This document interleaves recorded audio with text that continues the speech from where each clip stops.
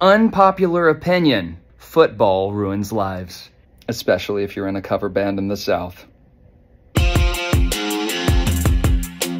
Do you have any idea how hard it is to keep people's attention when there's a football game on a television behind you at a restaurant?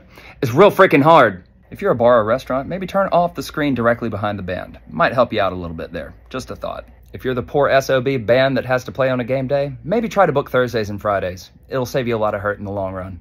Or find yourself a front man that might, take his shirt off mid-set and gyrate inappropriately. Not that I've ever done that before. Either way, whatever you decide to do, you should probably share this with somebody and funk around and follow for more. It'll change your life, because that's what I'm here for. I'm here for you, to help you be less of a dick.